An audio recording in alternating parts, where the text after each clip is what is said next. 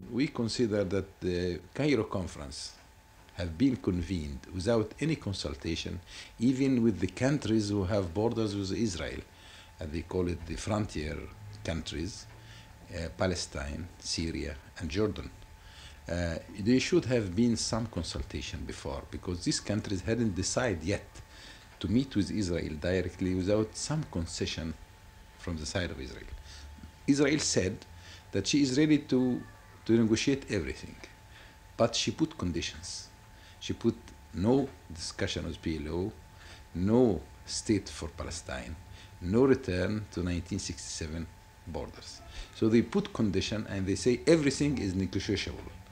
So for this point also, other Arab countries refused to come and sit with Israel before ending this problem. And for this reason, Syria, PLO, and Jordan didn't come. So the meeting of Cairo will be only another meeting between Egypt and Israel.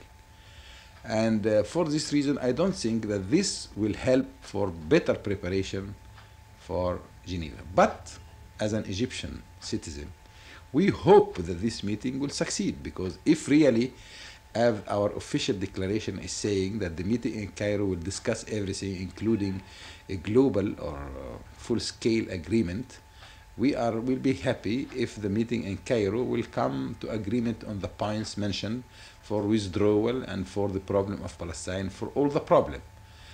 So we are hoping, although we differ and we have reservation for the meeting, but we hope that this meeting will succeed.